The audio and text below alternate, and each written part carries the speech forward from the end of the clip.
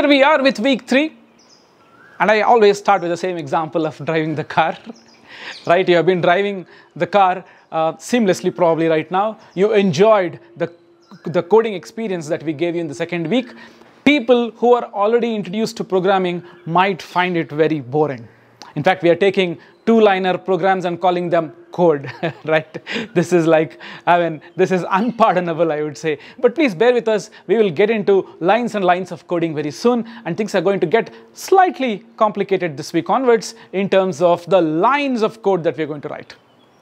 So, you learnt the if loop from the previous week. As I told you, if you remember, the triangle that you should always remember is that of if, for, and while.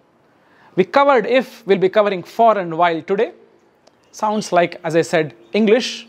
The for of English, for you, for the sake of it.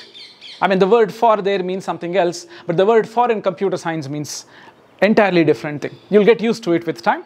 And the word while is, while I talk to you, I will sip my cup of coffee. But while in computer science means slightly different. I'll give you 2 analogies which will help you understand this week's content really well. To begin with, what if I said, you keep jogging on the treadmill until I ask you to stop? You wouldn't know when I'll ask you to stop. I say, you keep running until I ask you to stop. Right? This is called the while loop. While I remain silent, you continue jogging on the treadmill. The moment I say stop, then you stop jogging.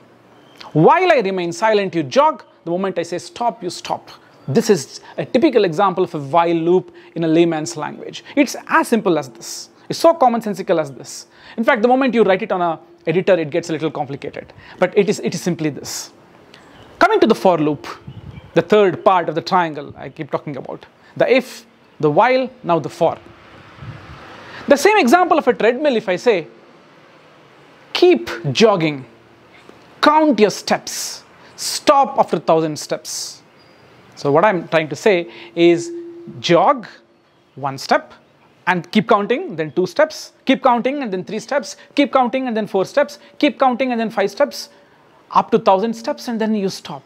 You may be wondering, why would I do something as silly and stupid as this? You may not do it, but your tracker that you wear on your hand, your smartwatch does it. Or sometimes even your cell phone has the ability to track your steps. Okay? It keeps tracking. The moment you finish 1 kilometer, it says 1 kilometer up, good going. Right? Which means something is counting behind. After a couple of kilometers, it says your goal reached. You may please stop. That is a typical example of a for loop.